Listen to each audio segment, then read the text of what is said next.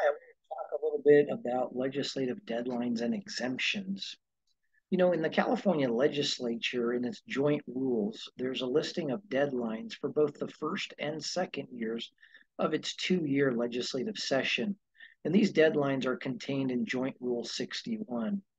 Joint Rule 61 specifies that the deadlines set forth in this rule shall be observed by the Senate and Assembly.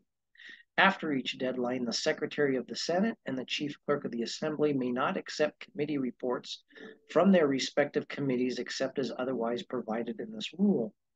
So Joint Rule 61A provides the deadlines for the odd numbered or the first year of the legislative session, while Joint Rule 61B sets forth the deadlines for the even numbered or the second year of the session.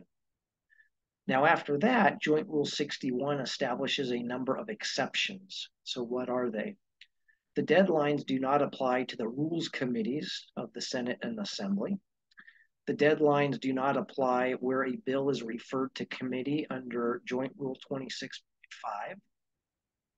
The deadlines in 61 don't apply to a committee that has received a bill due to substantial amendments under Assembly Rule 77.2 or Senate Rule 29.10. Also, either House may meet for the purpose of considering a constitutional amendment or a bill that would go into immediate effect pursuant to the Constitution at any time during the session. Also note that joint and concurrent resolutions are exempt from the deadlines under Joint Rule 61.